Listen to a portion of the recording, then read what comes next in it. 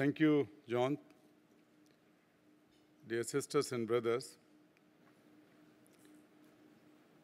when I enter this beautiful hall, I see that it's like a powerhouse. It's not so often that somebody addresses hundreds of leaders who are thinking, leaders who are acting, and leaders who are resulting in making this world better. So I congratulate you for that. You are the leaders.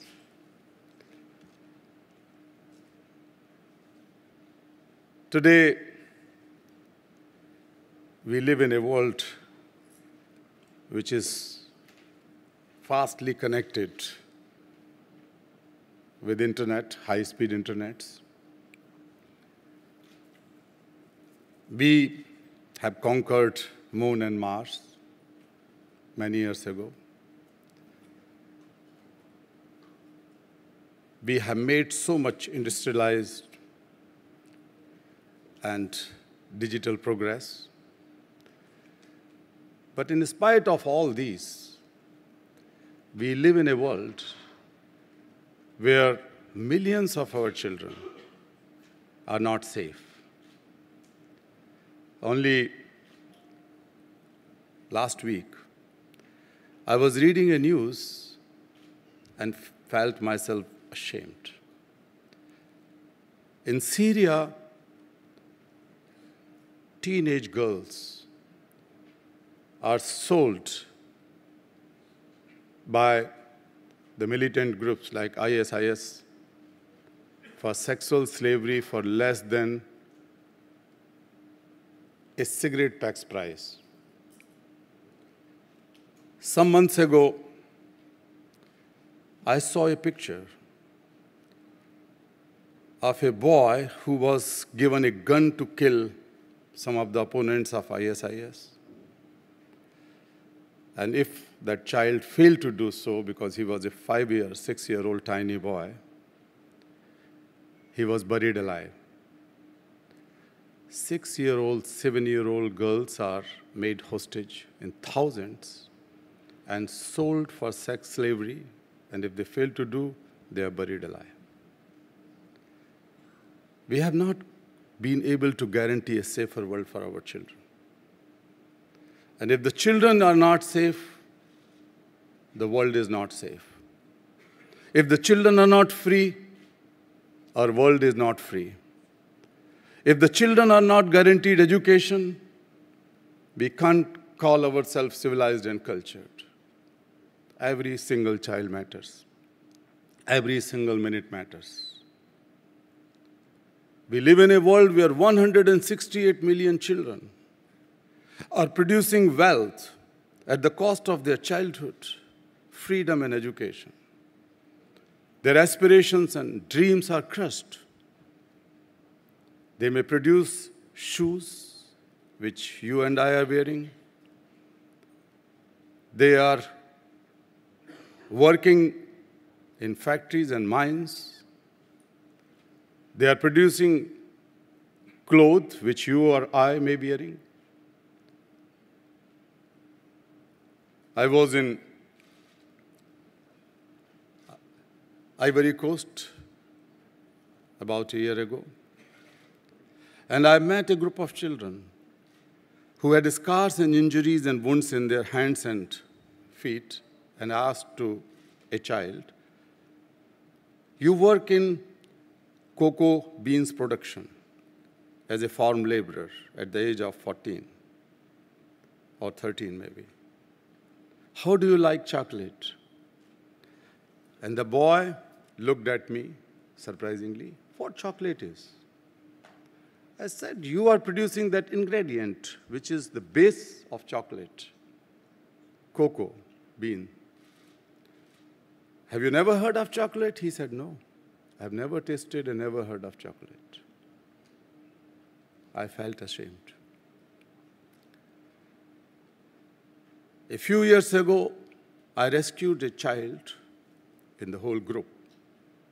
He was working in garment production in New Delhi. He was trafficked, sold, and held in slavery, bonded labor. And when he was working some embroidery work on clothes, the bridal clothes to be sold, to be exported, perhaps in America, perhaps in Europe, people must be using it. And I was asking, what do you think when you make it like that in slavery? And he said that, I don't think anything, but if you are asking and if you can feel a dream in my eyes, my dream would be that this beautiful cloth which I am knitting now would be used by my elder sister when she marries. Children are not safe. 58 million children in the world have never seen schools. And many of these children are manipulated, brainwashed, and misused by the fanatic and fundamentalist forces. We don't live in a world which could call itself safer and isolated. Some countries, some people thought that they live in an island of security, safety. They are safe. They are living in an island of prosperity. Dear friends, those days are gone. If not gone, going very fast. We have to think of one world. We cannot think of India. We cannot think of Africa or America or Europe. We have to open our minds because we live in one world which is facing same problems. May it be global warming and climate change, may it be the global terrorism, may it be the global poverty and injustices, and especially may it be the slavery of our children. We all have to act as one world. If we keep on thinking narrowly, we are not going to make the world safer for ourselves and generations to come. I was reading that some of the themes of this event include democracy, development, and defense. We have to ensure democracy for children, but how we can bring democracy if so many children are not educated? Education is the cornerstone for development. Quality, inclusive education, not simply education. Every child must be given quality education. And I strongly believe and say that when a girl picks up a pencil and starts writing on paper, it weakens the power of a million guns.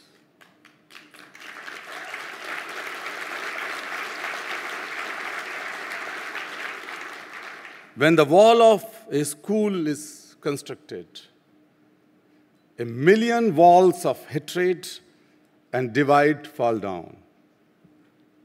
We have to invest on it. Only 4% of total ODA is being spent on education for children in developing countries. Less than 1% of humanitarian aid goes to education of children. This is unfair. You are the leaders. You are the leaders of today. You are the leaders of tomorrow. And that's why I call upon another 3 Ds. Democracy, development, and defense is one set of 3 Ds. And I am going to call for another 3 Ds. This is dream. Dream for a better world. Dream for yourself to become big, but dream big for better world. Second is discover. Each one of you is a leader, as I said, and I know. Discover much more potential which remain unharnessed and untapped. Discover the opportunities surrounding us. Discover the challenges which have to be met. And then use that discovery. And the third thing is Do. If you dream good and big, if you discover inner potential and strength, but if you don't do and keep on waiting that someone else will do, a bigger leader will do, a senator will do, the president will do, the United Nations will do, the prime minister will do. No. We have to do our bit. So dream, discover, and do. Friends, I won't take much of your time, but as a child, when I saw, at the age of 5, a child my age sitting on the doorstep of my school, I refused to accept this injustice and inequality. I refused to accept the denial of human dignity and rights. When I was brought up as an engineer, I studied and taught in the university. I realized that many, many children around me, in my country and in my world, are not safe. They are exploited and abused, sold and bought like animals, trafficked from one to another place and one to another country. I refuse to accept that injustice.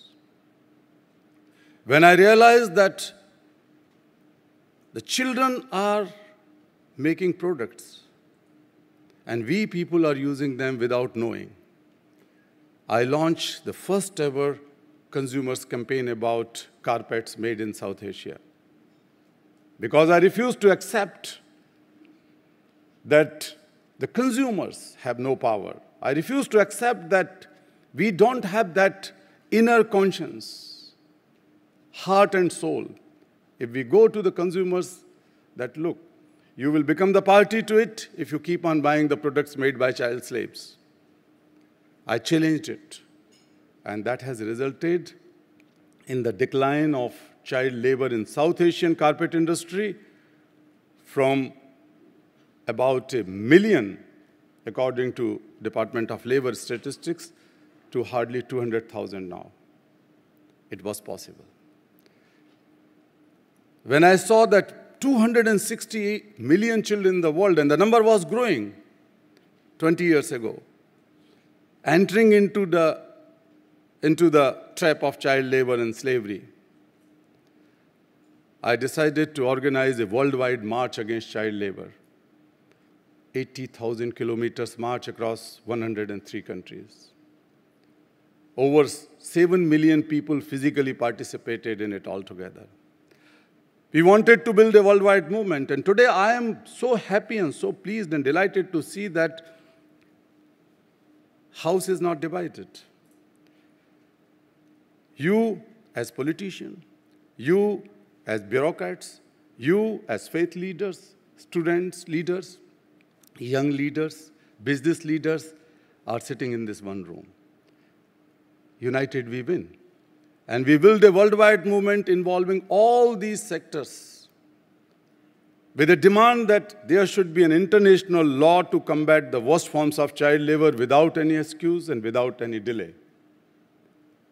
And when thousands of children marching with me, and we reached in Geneva and addressed the ILO's General Assembly, what we call the ILC, International Labour Congress, in 1998, the governments, leaders of trade unions, leaders of businesses were in tears. Because the children took over the dais, took over the podium. And when a child said that if you are so poor that you cannot take away the guns and tools from our tiny hands, we keep on coming in here again and again. If you cannot give us the books and toys, we will keep on coming here and again and knocking your doors, the world leaders. We need an international law. And that has resulted in the new ILO Convention on the Worst Forms of Child Labor. When we realized that the number of out-of-school children has been growing in spite of all the promises made by the leaders, again and again, we failed our children.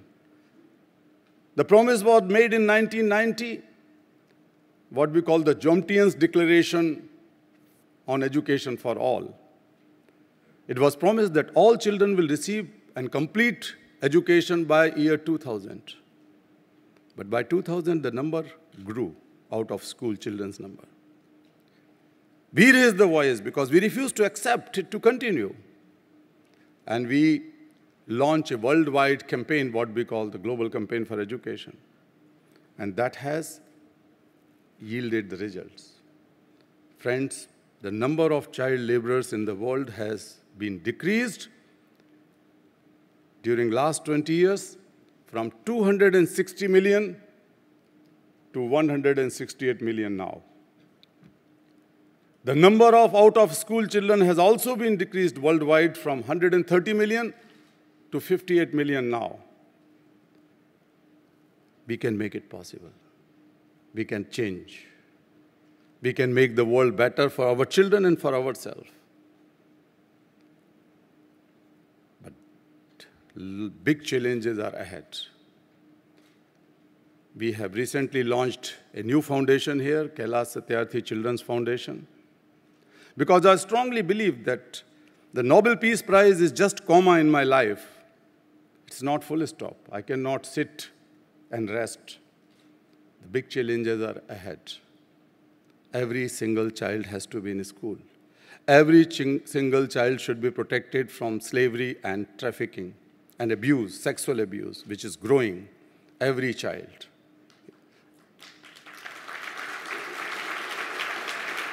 And friends, it is possible. We will make it possible. We have seen the results if we act better. If we act with the sense of urgency, we can do it. And I am sure we will do it. I believe in my friendship with Americans for last 30 years. I came here in this country with many crazy ideas, including this Carpet Consumers Campaign, including the Global March Against Child Labor, and someone like Senator Tom Harkin, 25 years ago, agreed that this is a serious problem, and we worked together for 25 years. A number of other senators and congressmen, bipartisans, supported the idea and action against child slavery in the world. The civil society organizations, the faith leaders, the business leaders supported. And now we together stand here to make child slavery, child labor, child prostitution, child marriages, child sexual abuse, child violence a history. And we do it. Young people, I can see the young faces here. So many young leaders are sitting here. And no demographic segment of our life or society can match with the enthusiasm and idealism of young people like you who are sitting here. I can see your bright eyes. I can feel a champion, a leader, an Abraham Lincoln, a Martin Luther King, a Mahatma Gandhi is inside you.